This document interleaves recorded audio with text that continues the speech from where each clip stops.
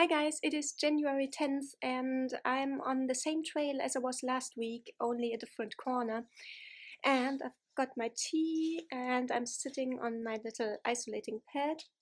And I thought it would only be appropriate if I brought you out here with me today and talk to you again about my books that I talked about last week that I was going to begin my reading year with. Or the fiction at least, because I still haven't made any real progress with a non-fiction. But I already told you last week that I didn't really gel with Rosamunde Pilcher's writing style, and I haven't picked up Winter Solstice since. It initially looked like I would get on better with Benjamin Meyer's The Offing, which I had picked instead to ring in the new year.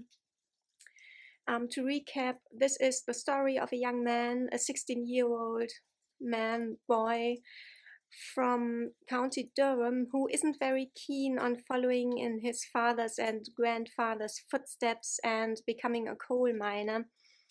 So he goes on a long hike, like it's kind of his last goodbye to the sun, so to speak. And he takes on jobs on farms and he lives off the land and sleeps rough. And after a few weeks of this, he ends up staying for some time with an elderly lady who lives very isolated in the country. Sorry, this is a rough cut, but suddenly a whole lot of people came to my little corner, several groups. And one of them told me that 2 packs of wolves have been living in the vicinity for a while now. So this might be the last that anybody ever sees of me. But anyway, back to the book. Where was I? The protagonist of The Offing stays with the elderly lady for a while, who is very isolated and lives off the land as well, but she also has several friends who provide her with all kinds of rich food. Seafood and exotic food like lemons, for instance, which, did I mention that the book takes place in the aftermath of World War II? So fresh fruit and lemons in particular are usually very hard to come by.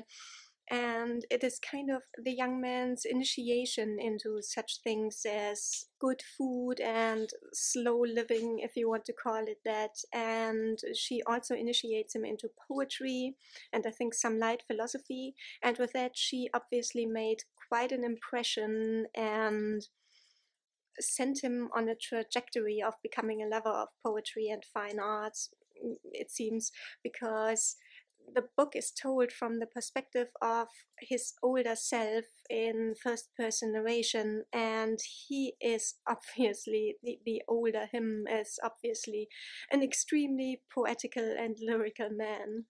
This might all sound quite positive, but unfortunately I didn't think that there was very much behind all that.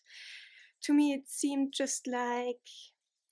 very self-indulgent and pornographic. It was just a whole lot of food porn and scenery porn and then poetry porn. And with a poetry porn, we also, I think, crossed a border into pretentiousness territory. So unfortunately, I have to report that I stopped reading the book after a bit more than the first third, I think. And I can't even show you the book anymore, so I'll insert a picture. Because not just did I not take it with me on this trip, but I've already taken it to the little free library. That's how little I liked it, unfortunately. Hello again, and good news, guys. Guess what? I haven't been eaten. Fortunately for you, because otherwise you'd never know what other books I didn't like. So I have 2 more books to talk about today, 2 more books I took on this little trip with me. And one of them I actually started in the middle of December. I read a little bit in it and then put it down and only picked it up again today. And it's turned out to be weirdly appropriate. Ta-da! It's White Fang by Jack London, the story of the friendship between a feral wolfhound and a young man in Alaska.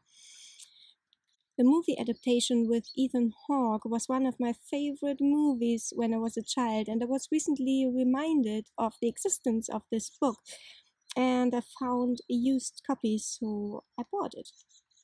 And it's a bit of a weird reading experience. The beginning doesn't read like a children's book at all. If I remember correctly, it's the same beginning as in the movie version, where a pack of wolves tracks a sleigh over several days through the Alaskan wilderness and picks off the dogs one by one, and in the end, even one of the two men, and only one survives. But now, in the second chapter or the second part of the book, we are suddenly experiencing life from the point of view of the wolfhound. And it's surprisingly little anthropomorphizing, but it's still somewhat cheesy. And if I didn't know that this was a children's book, and Jack London probably wrote this to teach children the habits of wild wolves, I don't know if I wouldn't put it down again immediately. But since I do know that this is a children's book, I'm a little bit more accepting of things like that. What does get on my nerves, though, is that there's an awful lot of pathos in the writing style.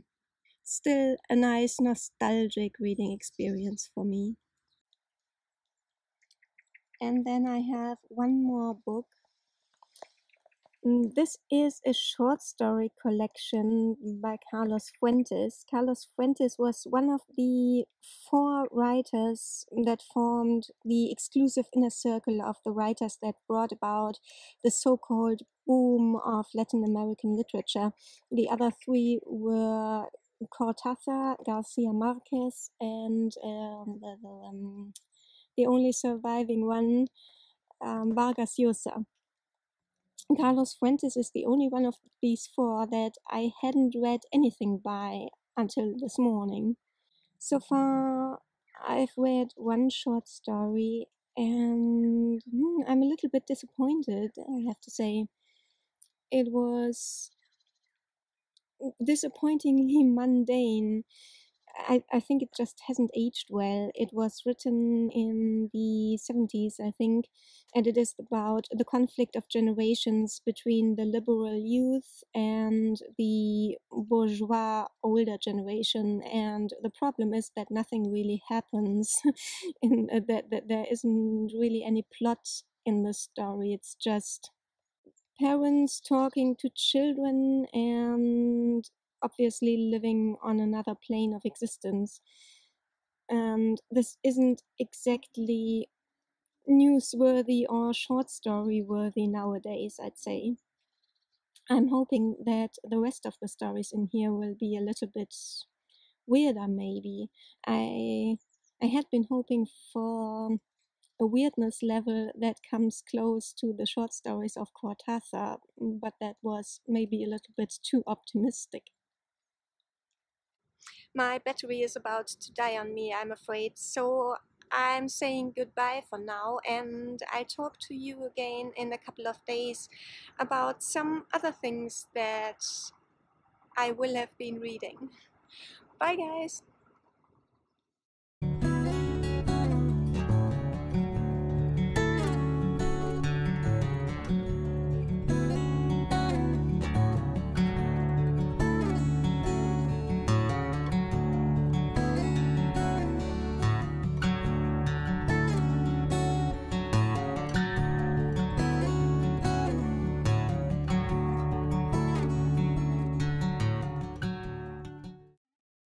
Hello again. The rest of this little not quite vlog is going to be a lot more cozy, but also with a lot worse lighting, I'm afraid, but that's the price we pay.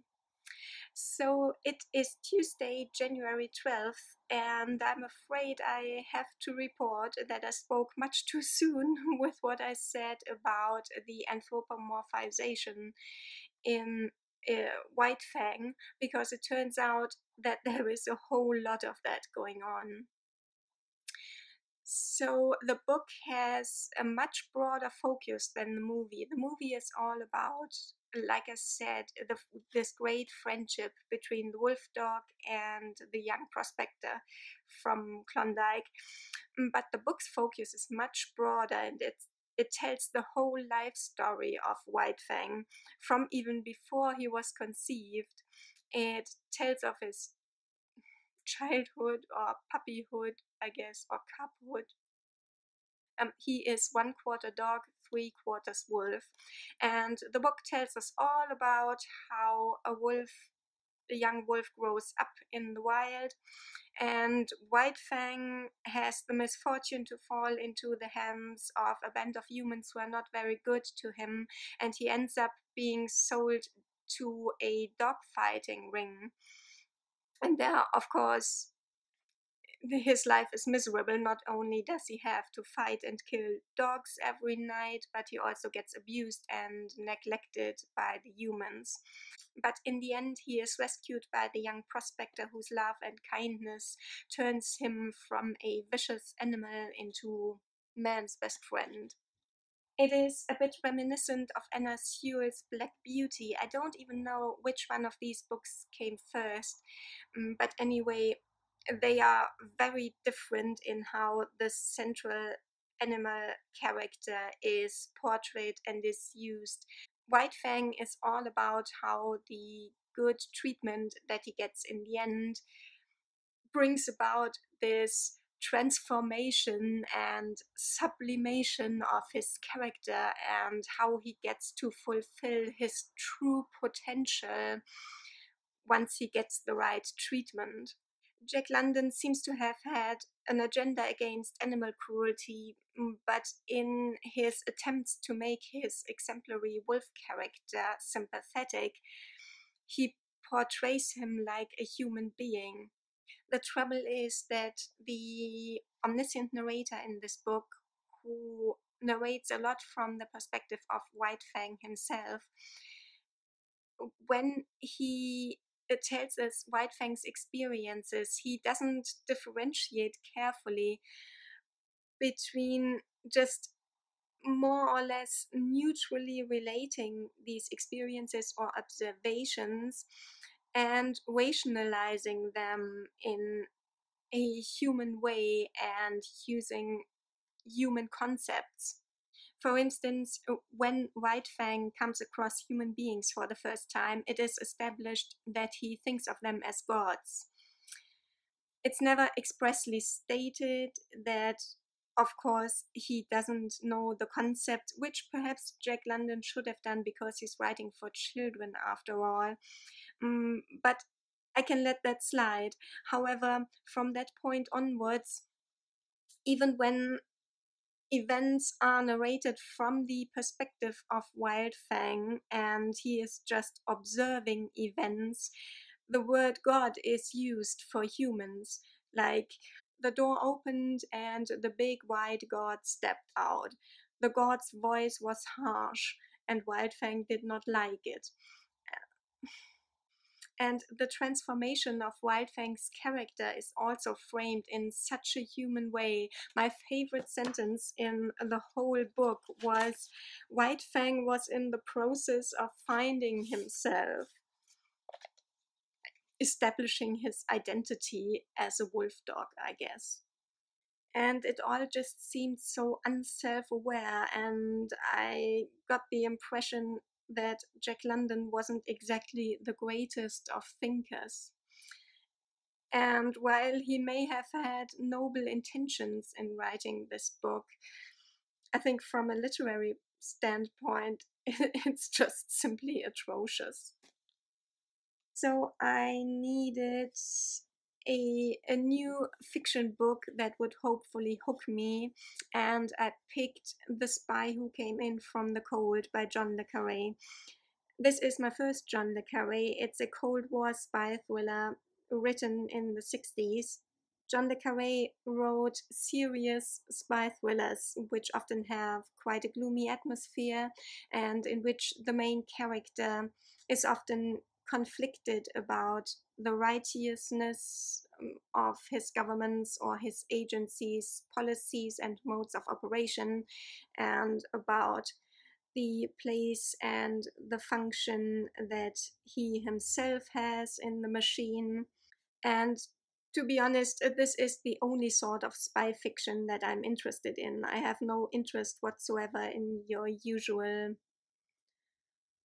odes to nationalism that spy, fun spy thrillers usually are. However, this might be a little too little fun for me. The protagonist here is an agent who is stationed or used to be stationed in West Berlin with contacts across the border in East Berlin and Eastern Germany. But a Soviet counter-agent has been killing off all these agents and contacts in Eastern Germany. And now the protagonist, Alec Limas, is going to be sent in for a final act of retribution and to kill off the one who's been killing these agents. But so far, his mission hasn't really started yet. I'm on page 57, and his bosses have told Limas, the protagonist, to lie low for a while and to create the impression that he's been fired from the service or retired. And in order to make it seem extremely authentic, Limas has actually become an alcoholic. He even went to prison for a while and seemingly has lost control of his life.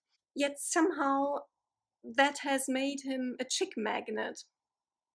And that's all very tedious, not to mention implausible that he should meet what seems to be the insta-love of his life when he is in this condition.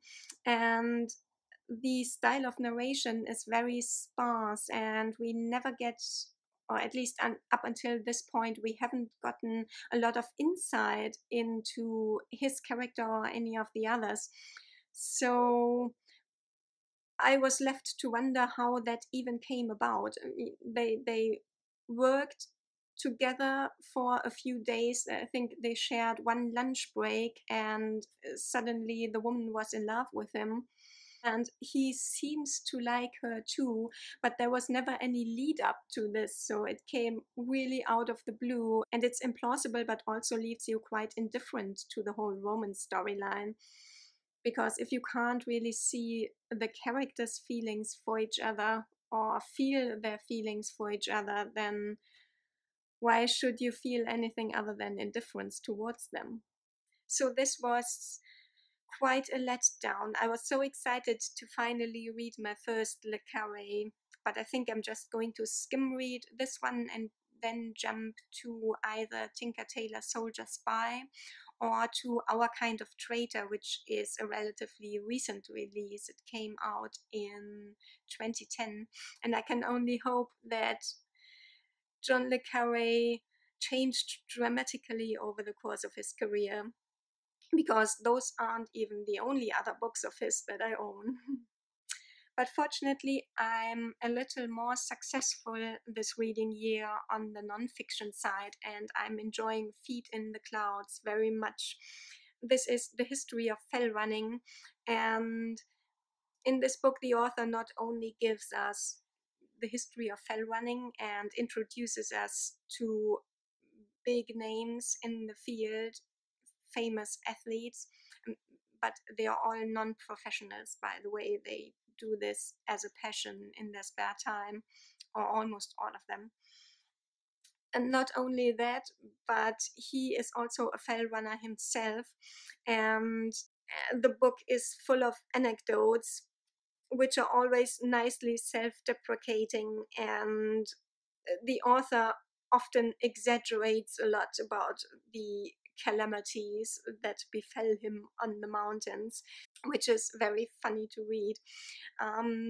He might not be the wittiest of writers and stylists, but I can forgive that because I enjoy the content so much.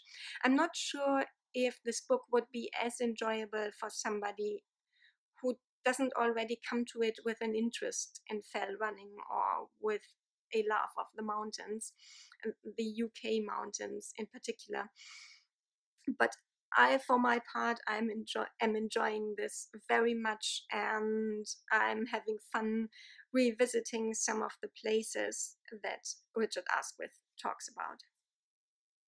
And the next thing that you will hear from me will be a little emergency book haul, which will still be part of this video, I think, because it's only very little, and I'd like to end this video on a somewhat more positive note. For now, I'm going to drown my sorrows in hot chocolate from my Scotty dog mug. Nice bit of accidental coordination there. I'll see you tomorrow. Have a nice night.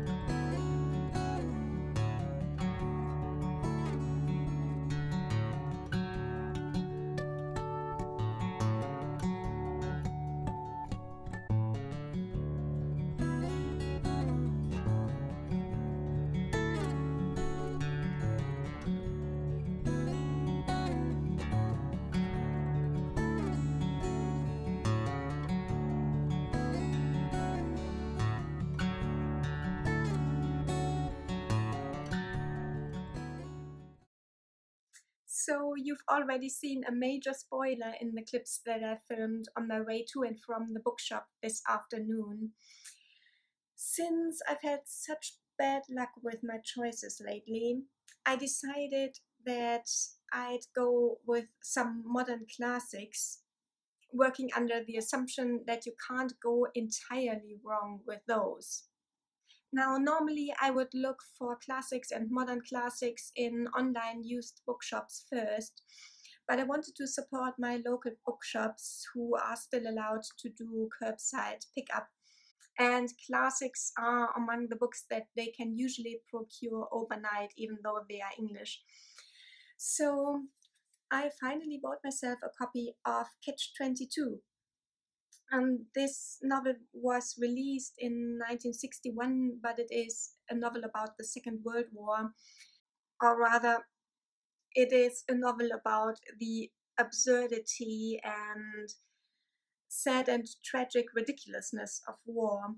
And in the story, a group of soldiers who are stationed on a US Air Force base in the Mediterranean Sea are trying to survive the last month of the Second World War. I feel like this is a really dramatic gap in my education, since Catch-22 has become an expression that has entered the general dictionaries. So I should really have read the book that made it popular, I think. And the second modern classic that I bought is A Clockwork Orange by Anthony Burgess. This is a story about a dystopian future in which the law of the street rules, and the law of the street is ultra-violence. This is supposed to be a book in which you find yourself maybe not exactly rooting for the protagonist, but definitely feeling for the protagonist and kind of sympathizing with him despite yourself, even though rationally you know that what he is doing and thinking is abominable, kind of like Lolita in a way. I've only read one other book by Anthony Burgess so far, and that was A Dead Man in Deptford, which was one of my absolute favorite books of 2019.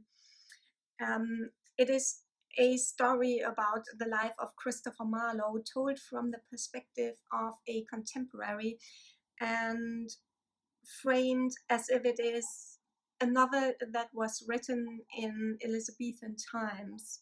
It is a linguistic masterpiece, and inventive language is also a thing in A Clockwork Orange. So, and this is something that I really like, so I'm really counting on this one.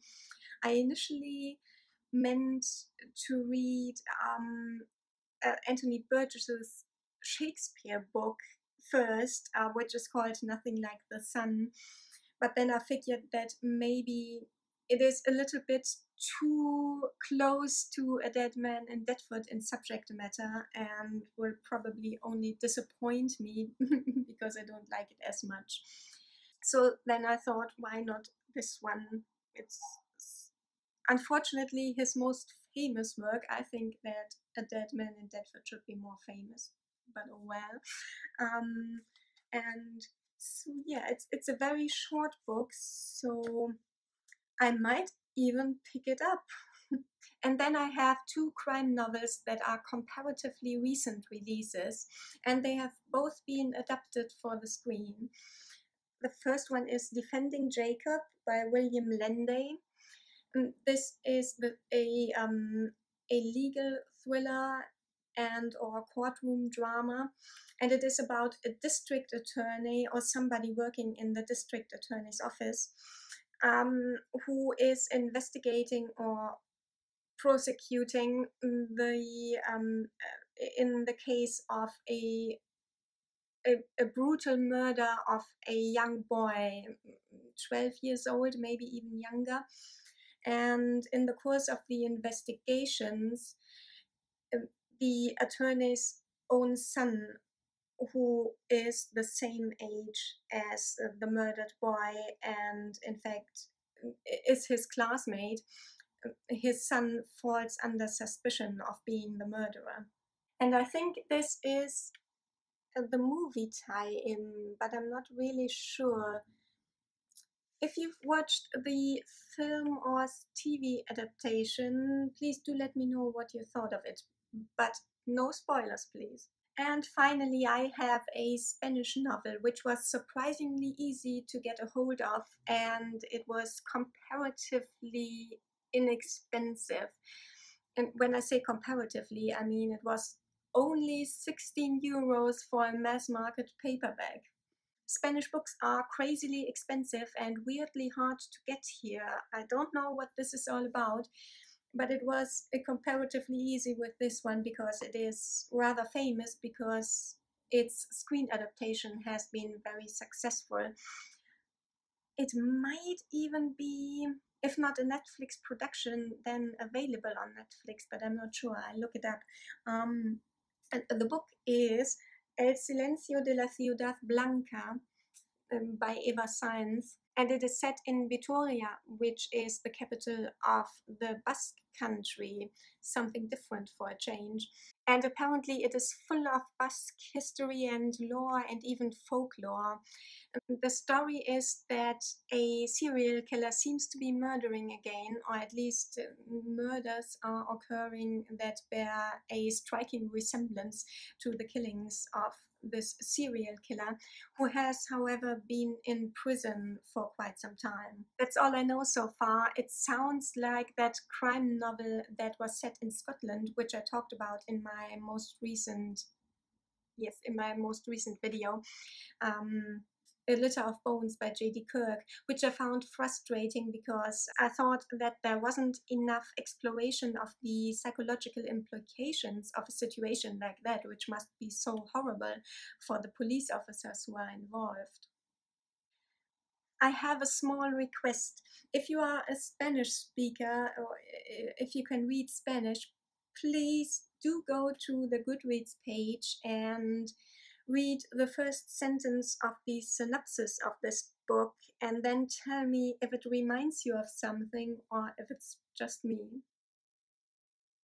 So these are the 4 books that I bought this week with which I hope my fortune will turn.